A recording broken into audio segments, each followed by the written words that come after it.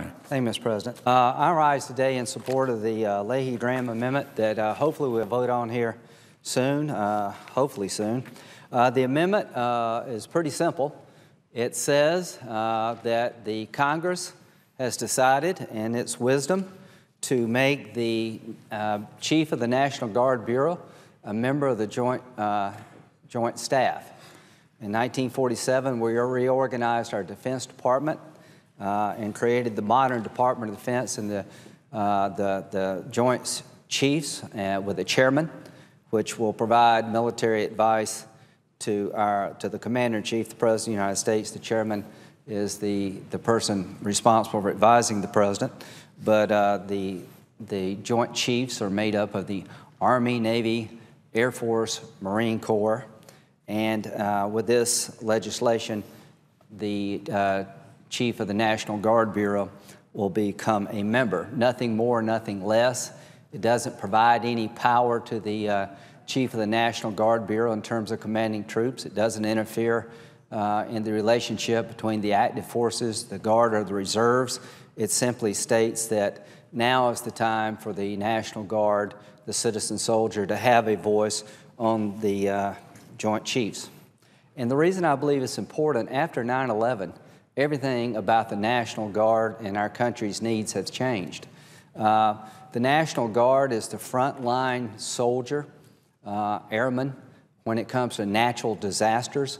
When our homeland is hit by a natural disaster, they can be called up federally or at the state level to provide assistance to our citizens.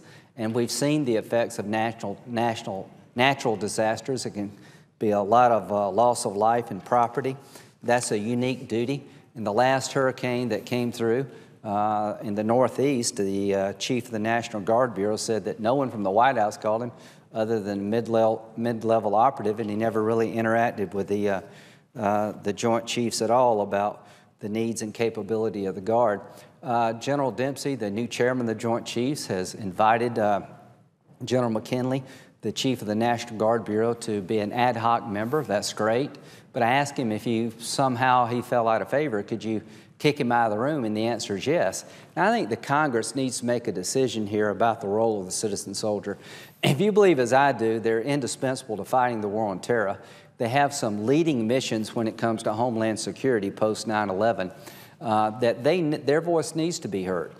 The active duty forces needs to have the Chief of the National Guard Bureau in that room, advising them about the capability and readiness of the National Guard, their dual status capabilities, what they can do at the state level and the federal level.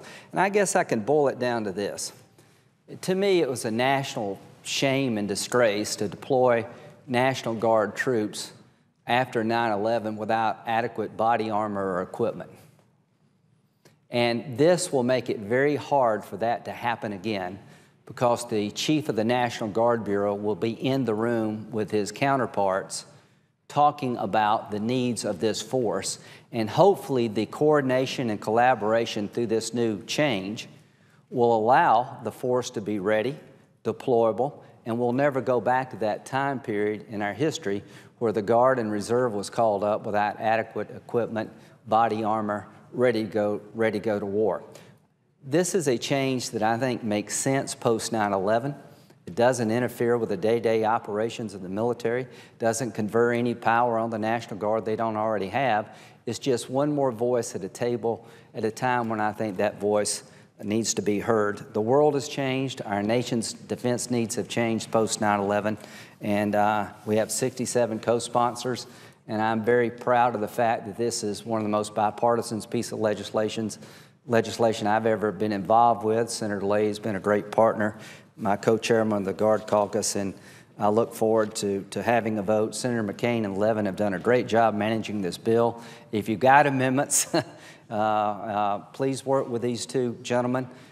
We don't want this Congress to go down in history as being the first Congress in 51 years that could not pass a defense authorization bill. We've got enough things going against us already as a Congress. We don't want to add that to the list.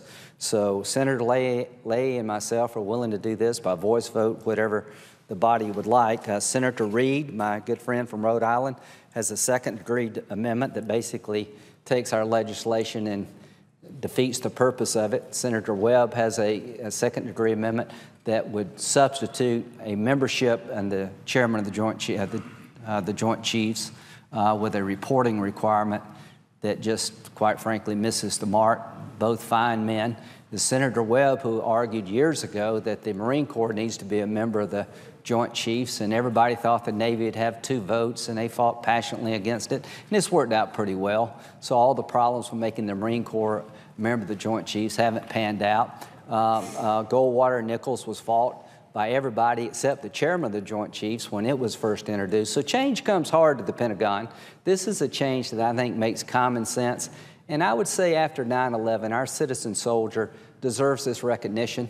This would be a great step forward in making sure they're integrated and they never go to war again unless they're really prepared to go. And having that voice day in, day out in the tank, I think will do everybody a lot of good. So I just hope we can vote on this soon. I appreciate Senator McCain and Levin's leadership on this bill. I think we've got a good bill for our men and women in uniform, and I look forward to bringing this up to the floor for a vote. And to my colleagues who want to amend the bill, I appreciate the differences we have, but I think the time has come for the National Guard to be a member of the Joint Chiefs of Staff with a full voice, an ability to be heard like they've never been heard before.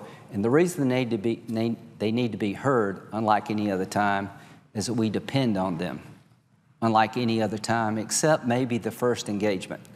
When you look who's been around the longest, the first shot fired in creating this nation was fired by the citizen soldier.